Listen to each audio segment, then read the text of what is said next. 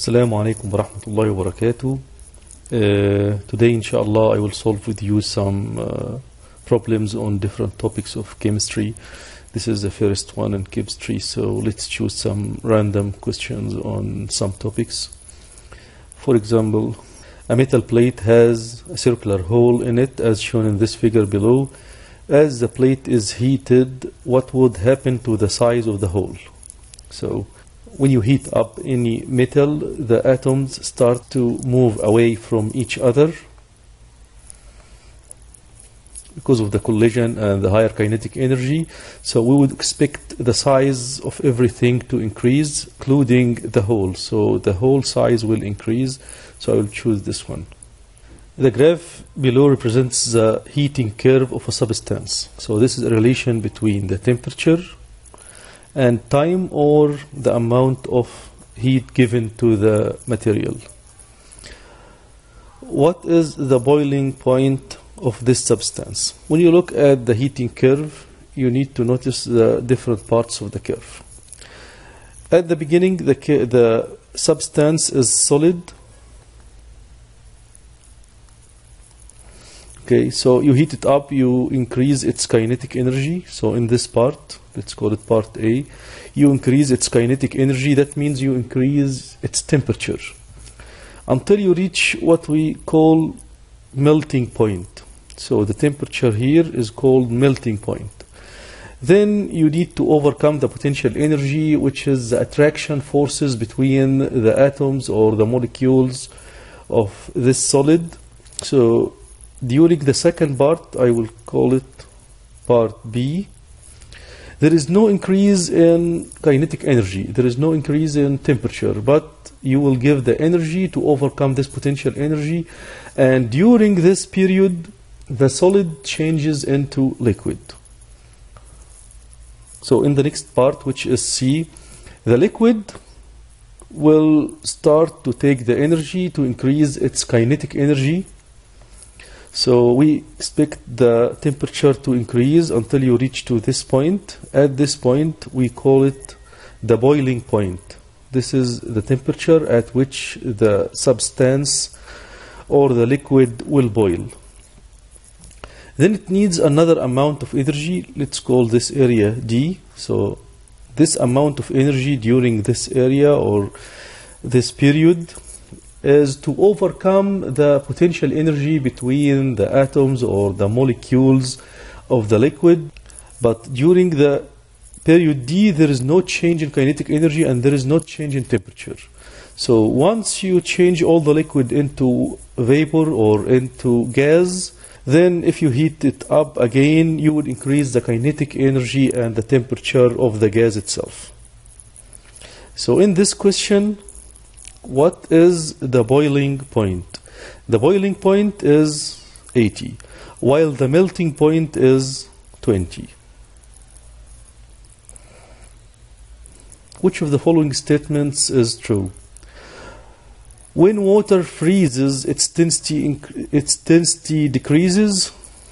So let's discuss this issue. For any substance, if you cool it down, its density will increase. Except water. When you cool it down below the 4 degrees Celsius, the volume of the water, because of the crystal formation, the volume will expand, the volume will increase, meaning that the density of the water will decrease. So below 4 degrees Celsius, the density of the water will decrease while its volume will increase. So I will choose this one. Let's discuss the other parts of this question too. In amorphous solids like glass, the particles have a specific geometrical arrangement. Of course not, because this is only for the crystalline solids. While the amorphous solids, they have random shapes in the order of the atoms and molecules. Number C, most of ordinary matter in the universe is in liquid state. Of course not, because most of the matter in the stars, it's in plasma state. Number D, condensation is a change of state from liquid to gas. No, condensation is change from gas to liquid, gas into liquid. while the vaporization is the change from liquid into gas. The melting point of benzene is 5.5 degrees Celsius and its boiling point is 80.1 degrees Celsius. At what temperature will both solid and liquid be present? For liquid and solid to be present, this is at the melting point. And for the liquid and gas to be present, this is at the boiling point. So here for the solid and liquid, we will choose the melting point, which is 5.5. When pure water boils, you can see bubbles rising to the surface of the water. Of what are these bubbles made? These bubbles are made of water vapor, okay? Because the water reaches to its boiling point and it turns into gas, which is the water vapor here, and it's in the shape of bubbles, so water vapor. Let's see this curve. At which portion on the graph below is the average kinetic energy of the water molecules increasing? So when he says average kinetic energy, so he means the temperature. So at which part the temperature increases? So if you look here at this graph, at F, this is an increase in temperature, and during H, this is an increase in temperature. So I would choose F and H. Which of the following expands most when the temperature is lowered? We know that when the temperature is lowered, the object contracts, except in water below 4 degrees Celsius, it expands. So I would choose water below the 4 degrees Celsius, it starts to expand. Of course, iron, if you lower its temperature, it will contract. The helium is the same. Okay, so only the water does that. Which of the following changes of state releases thermal energy? To release thermal energy, you need to go either from gas into liquid, which is the condensation, or from the liquid into solid, which is the freezing. In those two cases, the thermal energy is released. So I would say the condensation. Because melting needs energy, vaporization needs energy, sublimation needs energy. Which of the following changes of state can be identified as only evaporation? So evaporation is the change from liquid into gas, but under the temperature of the boiling. A shallow pond dries up in the summer. At 100 degrees Celsius, the water in a pan changes to a steam. 100 degrees Celsius, this is the boiling point. This is the boiling point, so that's vaporization, not evaporation. Dry ice in an ice cream cart disappears? No, because dry ice, that's sublimation. This one is sublimation. Snow on the ground turns to liquid water, so that's melting? No. So the first one, the shallow pond dries up. It dries up because water evaporates below the 100 degrees Celsius, which is in the normal weather. It happens in the summer, so that's evaporation. So I will choose this one.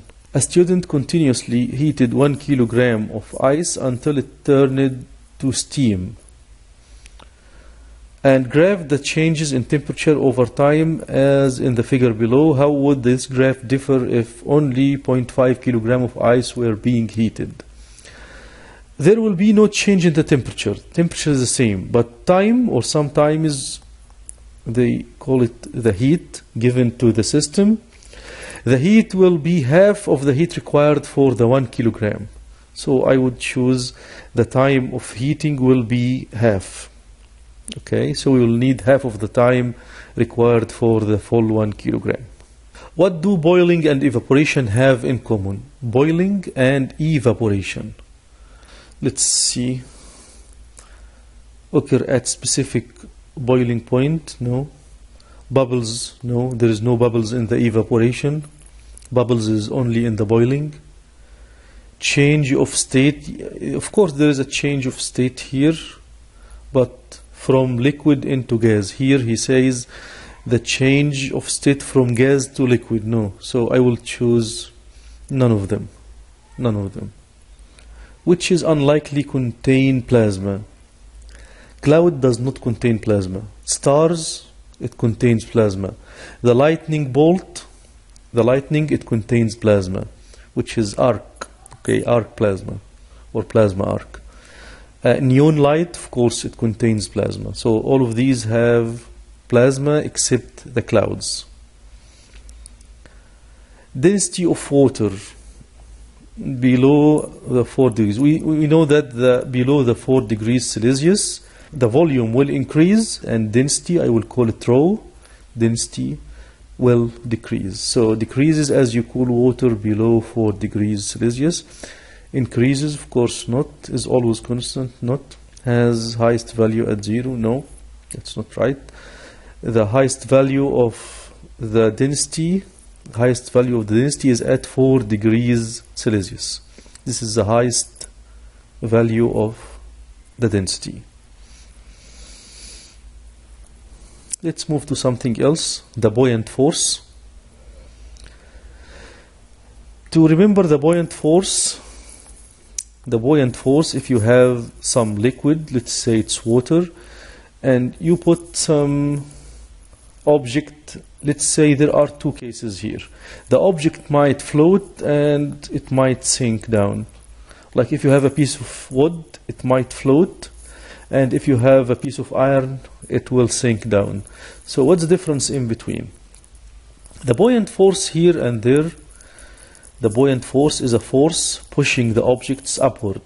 The buoyant force equals the density of the liquid, which is water in this case, times the volume of the displaced water times gravity. So what's the volume of the displaced water? It's the volume of the liquid which is displaced by the object itself, which in the case of sinking equals the volume of the object, and in case of floating equals only submerged part of the object, which is this part. So this is the buoyant force. Rho of the liquid, which is here water, volume of the displaced part, and G is 9.8 as we know. In both cases there is weight which is downward, that's the weight of the object, and that's the weight of the object in these cases. In the case of floating, the buoyant force equals the weight of the object because it's in equilibrium. While in the case of sinking you cannot say that, but you need to apply Newton's second law. The weight minus the buoyant force equals mass times acceleration, because there is no equilibrium in this case and there is acceleration which is downward. So most of the problems are about floating.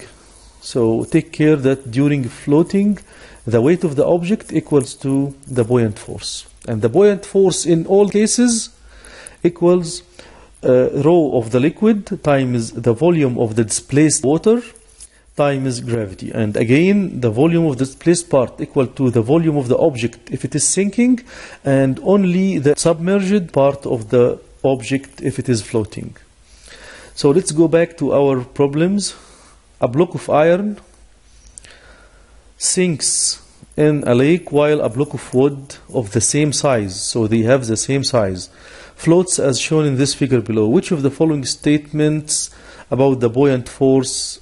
Let's calculate the buoyant force for both of them. Buoyant force here and buoyant force. We said buoyant force is rho times G times V. Rho of the water, so both they are immersed in water, so rho is the same for both of them. Gravity is the same for both of them. But what about the displaced volume here? What about the volume which is displaced in both cases? In the first case, in the one which is totally submerged inside the water, the volume of the displaced water equals the total volume of the object. While in the one which is floating, only part of the volume, so only this part is the submerged under the water. So the buoyant force of the one that sinks down is greater than the buoyant force of the one that is floating. So the buoyant force of the iron, which is this one, is greater than the buoyant force on the wood block. An object suspended from a spring scale is lowered into a pail filled to the brim with water. So there is a pail filled to the top or to the end with water, and 4 Newton of water overflows. So when you put this object inside, you hang it by a scale. Okay, so some water overflows, some water will overflow. Okay, what is the volume of the water that will overflow? It equals to the volume that's submerged inside the water. So the volume of the water equals to the volume of the object. The scale shows that the object weighs 6 Newton in water. So the scale reading is the tension here. And there are other forces acting on the object. There is the weight of the object, and there is a buoyant force which is upward. So the 3 forces are balanced. So we can say T, which is the tension, which is the reading of the scale, plus the buoyant force equals the weight of the object. So the reading equals the weight minus the buoyant force. So here the reading, it was 6 Newton in the water. And he's asking now the weight of the object outside the water is what? So he gives us some hint here. There are 4 Newton of water will overflow. Let's see the water that overflows here. We said the volume of this water equals to the volume of the object. What about the weight of this water? The weight of the overflow water. The weight of this overflow water is its mass times gravity. And we know the mass is the density times the volume. So it's rho V G. Rho is the rho of water. V is the volume of the overflow water, which equals to the displaced water by the object. So this is the displaced water by the object times G. This buoyant force is rho times V displacement times G. So the buoyant force equals to the displaced water. So which is 4 Newton in this case. So this one is 4 Newton. So he's asking what is the weight of the object outside the water, the real weight of the object, which is W naught. So W naught, I can see it's T plus buoyant force, as we said before here, which is 6 plus 4 gives us 10 Newton. So the result is 10 Newton. A block suspended by weighing scale weighs 5 Newton out of water. So this is the weight of the object, which is W naught, 5 Newton outside the water. When it is submerged into water, the scale reads its weight as 3 Newton. So the reading of the scale, which is the tension here, is 3 Newton. How much buoyant force acts on the block? As we said before, if you have some liquid and you submerge something here, which is hung by a scale, we have some forces. We have the weight of the object downward. We have the tension, which is the reading of the scale, and we have the buoyant force upward. So T plus buoyant force equals to the weight or the real weight of the object. Here he gives us the real weight 5 Newton, and he says the scale reads 3 Newton. So this is the tension, 3. So the buoyant force, I would say, equals 5 minus 3, which is 2 Newton. So this is the buoyant force, 2 Newton. Okay?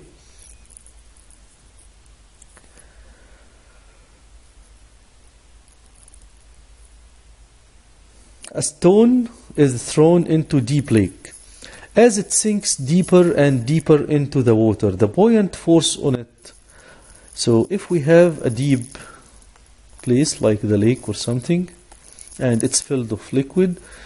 If something is submerged and it sinks down, what's the buoyant force? Buoyant force, as we said, it's rho of the liquid, which is water here, times gravity, which is g, times the volume of the submerged part. So the volume, as long as it sinks down, so the volume is constant. So rho is constant, g is constant, volume is constant, so the buoyant force is constant. So it remains the same, it does not increase, it does not decrease. Okay? A beaker that is completely filled with water weighs 30 Newton, as in the figure below. What would be the reading of the scale when 5 Newton block of wood floats in it? Of course, this beaker is filled of water to the top. Okay, so when you put some object like the 5 Newton of wood, some water will overflow and it spilled down. Okay, so what is the volume and what's the weight of the spilled water, this overflow water? What's the weight of this water? The weight is m times g. And we know that mass is rho, which is density, times the volume of this water, times the gravity. So the weight of the spilled water, the water that left this beaker, is the rho of water times the volume of the overflow water times g. How much volume do we have here?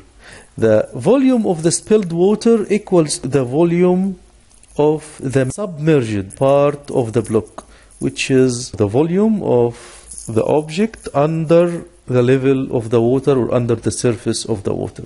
So as we know, the buoyant force equals rho of the liquid times the displaced volume times g. So in this case, the buoyant force equals the same weight of the water that is overflow. So they are equal. And we know, like 10 minutes ago, that if the object floats on water, so there are two forces, the weight of the object downward and the buoyant force upward. So we can say also the weight of the object, which is 5 Newton in this case, equals to the buoyant force. So it equals to, the buoyant force equals 5 Newton. And the buoyant force equals to the part of the water that is spilled.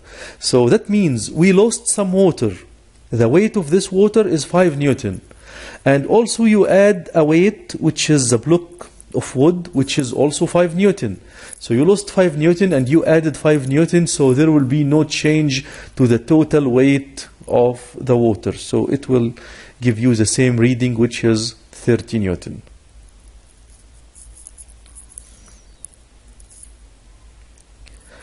If 0.98 Newton buoyant force acts on a wooden block while it's submerged in water, what would be the mass of the displaced water? Water here in a container, and an object floats on this water. Of course, we have the weight downward and the buoyant force upward. And we know the buoyant force equals rho times g times v. Rho of the water, g is 9.8, times the volume. So this is the volume of the displaced part of the water, the volume of the displaced part of the water. Of course, rho times g is, rho times v equals the mass of the water, or the displaced water, the mass of the displaced water here, times g gives you the buoyant force. So the buoyant force here is 0.98 equals the mass of the displaced water times g, which is 9.8. So the mass is 0.98 divided by 9.8. For the pressure means force over area. Generally the force in Newton and the area is square meter. So that's in Newton, the unit is in Newton over square meter. Newton over square meter, we call it Pascal. So this is the SI unit of pressure, it's Pascal or Newton over square meter. So generally speaking, the pressure equals the force over area. So in this problem, when holding a tack between your thumb and index fingers as shown in this figure below, which pressure is more? The pressure on your index or the pressure on your thumb, or both are the same? At the beginning, from Newton's third law, there are two forces equal in magnitude and opposite in direction. One is on your thumb and the other is on your index finger. So what about the pressure? We said the pressure is force over area. So the force over area 1, you see the head of this tick is smaller than the base of the tick. So we can conclude that when the area is small, in this case, the pressure will be high. So we expect the pressure, or we conclude the pressure on the index is higher than the pressure on the thumb. Pascal law or Pascal principle. Pascal said that the pressure transfers an incompressible liquids like oils, for example. So if we have a piston, let's say we have a cylinder here, it's filled of liquid and it has two sides, and in each side we have a piston. This is a piston 1 and this is piston 2. 1 and 2. As you see, the area of the piston 2 is greater than the area of piston 1. So here the pressure at this point equals the pressure on the other side. So the pressure equals force over area. So the pressure here, or over the first piston, which is pressure, let's call it F1 divided by A1. So the force on this piston, if it is F1, so the pressure is F1 over A1. And on the other side, it's the same pressure. But here it's F2, if the force is F2, divided by A2. So we can say that F1 divided by A1 equals to F2 divided by A2. So this is Pascal principle. So as the force, or as the area of the piston is small, the force also is small. And if the area is big, so the force also is big, because it's a ratio between both of them while the pressure is constant. So let's look at this problem. A hydraulic lift is used to lift a heavy box that's pushing down on a 5 square meter piston with a force 2000 Newton. What force needs to be exerted on a 0.05 square meter piston to lift the box? So we have a simple hydraulic device. It has two sides. There is a piston on the first one. The force number 1 is 2000 Newton. The area of the piston is 5 square meter. On the other side there is another piston, smaller one, with a force, let's call it F2, and the area E2 is a smaller one, 0.05. So we expect that the force F2 is smaller because its area is smaller. As the two pressures are the same, that's Pascal principle. So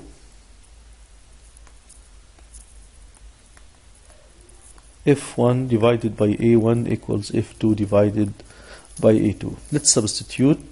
F1 is 2000, A1 is 5, and A2 is 0.05. So what's F2? So F2 is essentially 20 Newton.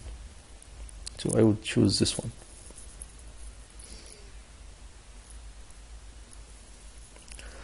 Pascal's principle states that pressure applied to the fluid is transmitted through the fluid. This is Pascal principle.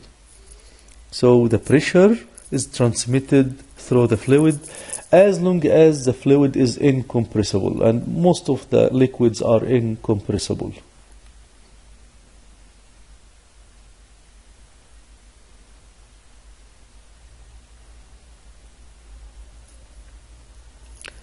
A car on a 25 square meter hydraulic lift platform weighs 15,000 newtons. So we have also a hydraulic system. The big area, which is 25 square meter. This is the area. And take care of something which is very important. Now he's giving us the area. Sometimes he gives you the radius, only the radius of the piston. If he gives you the radius of the piston, so you need to get the area from the equation. The area equals pi r square. So take care, that's very, very important. If he gives you the area, so that's fine. You can use it directly. But if he gives you the radius of this piston or the diameter of the piston, you need to get the area from this equation, pi, which is 3.14 times r square. So we need to take care of this one. So again, the area is 25 square meter, and the force, which is the weight of the car, is 15,000 Newton. If the force on the smaller piston requires to lift the car is 1 over 100 of its weight. So the force here is 1 over 100 of its weight, which is 15,000 over 100. That's 150 Newton. What is the area of the smaller piston? It should be the same ratio. You need to divide also the area over 100, or you can use the ratio force over area. So 15,000 over the area, which is 25, gives you the other force, which is 150, divided by the first area. So I would say the first area equals 0.25 square meters. Okay. Next is Bernoulli principle. Bernoulli principle, he worked on the dynamic flow of the liquids in tubes, for example. He says, like, if there is a flow of a liquid, so there is a relation between the area of the tube and the velocity of the liquid. The flow rate of the liquid is constant. If you enter, let's say, 1 liter per second from this side, so I expect also 1 liter per second from the other side, because it's the same tube. So if 1 liter per second enters from the left hand side, it should be output from the right hand side. The flow rate is area times velocity. So the area 1 times velocity 1 of the fluid equals area 2 times velocity 2 of the fluid. So that's called continuity equation. So that's the first part. If you try to restrict the flow of the liquid, its velocity increases. Okay? Like what happens in the hose.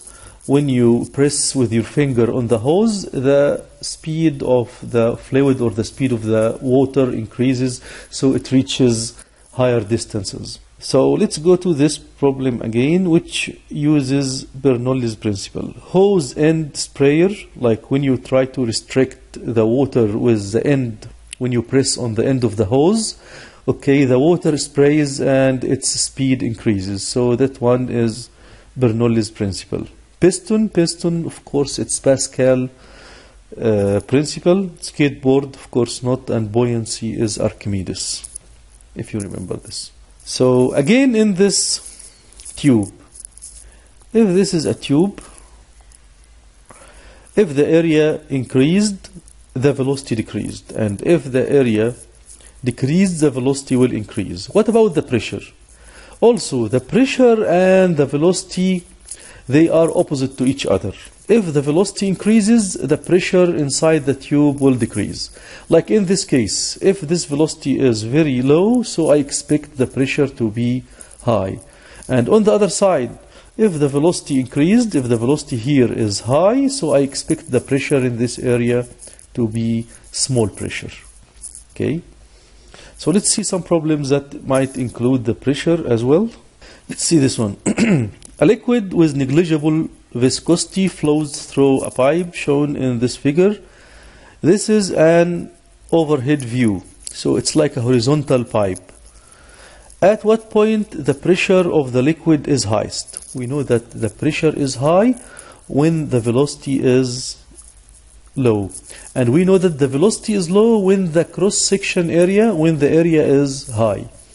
So let's see, he is asking about the highest pressure. The highest pressure means lowest speed or highest cross-sectional area. Where is the highest cross-sectional area? It's at 0.4. This is the highest cross-sectional area, so I would choose number 4. Rank in order from highest to lowest the liquid heights H1 to H4. What's the relation between the pressure at each part, and the height of the liquid? Of course, if the pressure is high, it will push the liquid down. So if the pressure is high, the height will decrease. So the relation between the pressure and the height is inverse proportionality. If the pressure increases, it will push the liquid down, so the height will decrease. So this is the first one. What about the relation between the pressure and the cross-sectional area of the tube and the velocity? We know that if the area increases,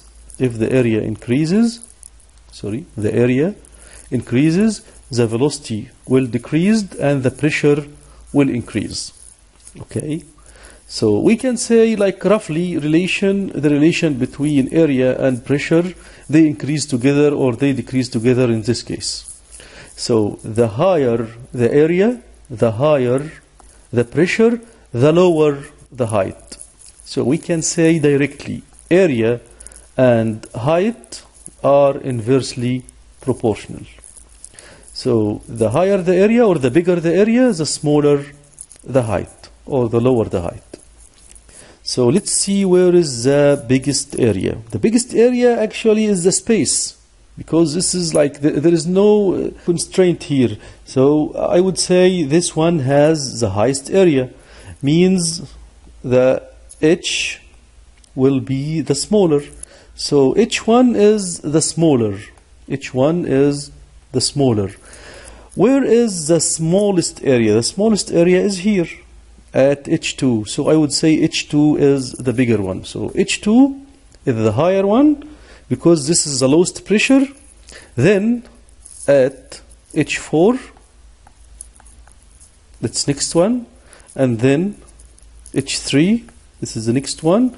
And where there is no constraint here, I would say like the area is very, very, very large, so the H will be very, very small. So that's how we order them. Something similar here, gas flows through a pipe as shown in the figure below. The pipe's constant outer diameter is shown, but you cannot see into the pipe to know how inner diameter changes. Rank in order from largest to smallest the gas speeds V1, V2, V3. So we need to find the gas speeds. We said before, if the height is low, that means the pressure is high. So pressure number 3 is the highest pressure. Then pressure number 1. So let's rank the pressure first. Pressure 3 is higher than pressure number 1, higher than the pressure number 2.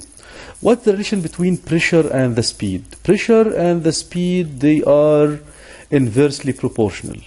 Again, the relation is not very easy like this one, but roughly they are inversely proportional to each other. So I would say for the velocities V3 and V1 and V2, the relation will be V2 is greater than V1 greater than V3. Okay, which is this one. V2 is greater than V1 greater than V3.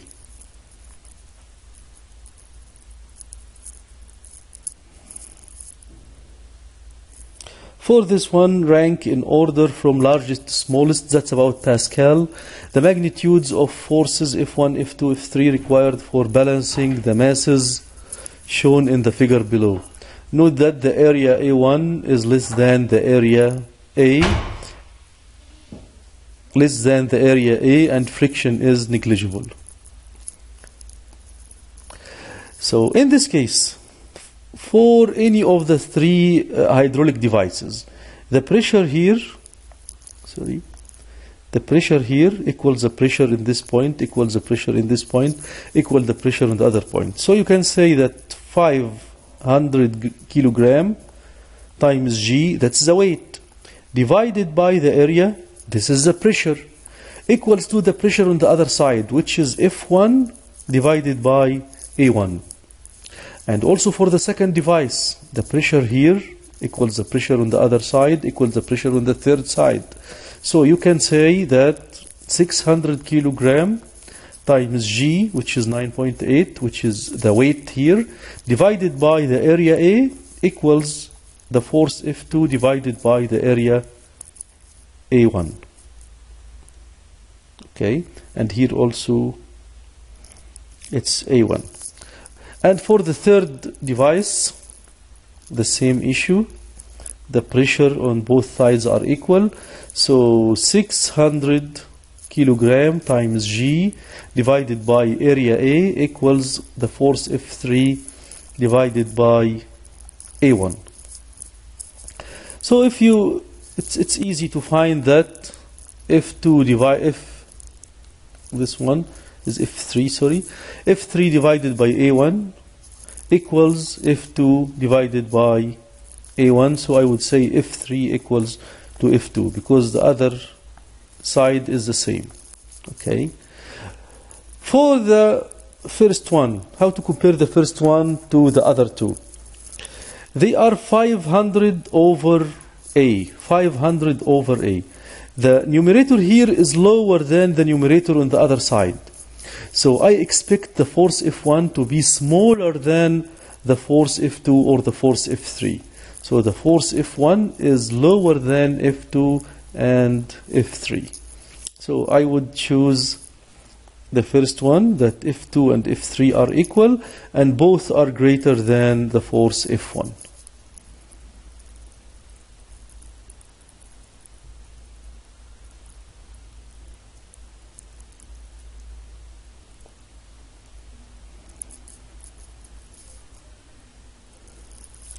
This one is for Pascal 2. Mass A and B rest on very light piston that enclose a fluid, as shown in this figure.